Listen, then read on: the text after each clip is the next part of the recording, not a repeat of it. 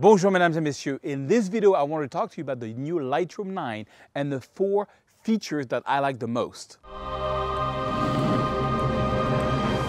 Alright guys, so Lightroom 9 is out. It's the November update for Lightroom Classic. One thing I've been waiting for a long time is this. Here is a panorama. I select all 4 photos. I right click, I go to Photo Merge, Panorama, and check this out. You have now the option of Fill Edge. This is really cool. You can just click on that and look at this. It's going to use the content aware fill technology that's in Photoshop to create all the missing pixel.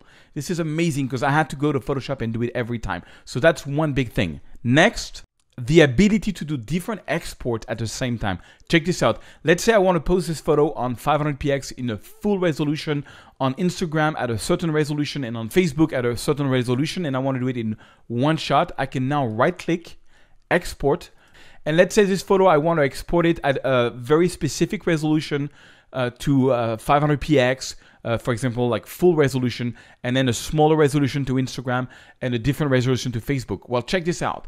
You can go here. I'm going to take the option called specific folder. I'm going to go, for example, and on my document folder, I'm going to create a folder called social media.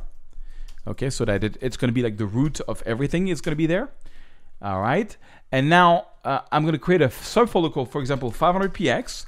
And on this one, I want to put full resolution photos to 500px. So I'm not going to resize it. Okay. So instead of exporting, I'm going to just add it here as a preset. And I'm going to create a new folder of preset called social media. All right. Here we go. And this one I'm going to call 500px, for example. Okay, so now I got this folder with 500px. Let's create another one. Let's create Instagram. Instagram, do it for the gram. Instagram, so on this one, I'm going to resize it. Let's say the short edge, I minimum want to have the short edge to be 1500. That's what I do usually for, because I like to have a certain dimension on Instagram. So I can go here, add this again, and let's call this Instagram. Instagram. Okay, and then do one more, Facebook. Facebook.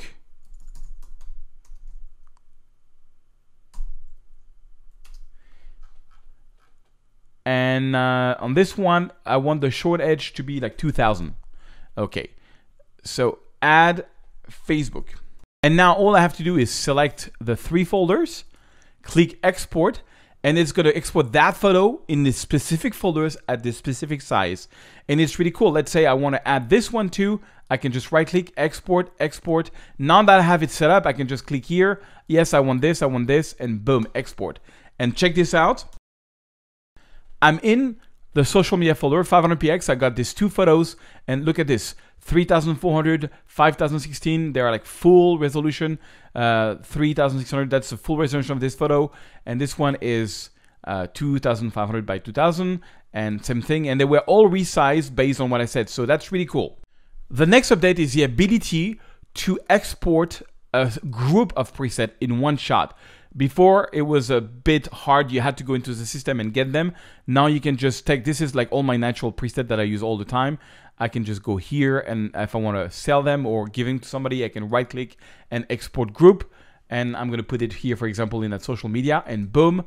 If I go in my social media, you can see now I have a zip file. If I double click on it, I have all the XMP files, which is all the presets I've been using. So if you're into preset making or you want to give presets to your friends, that's a great way to do it.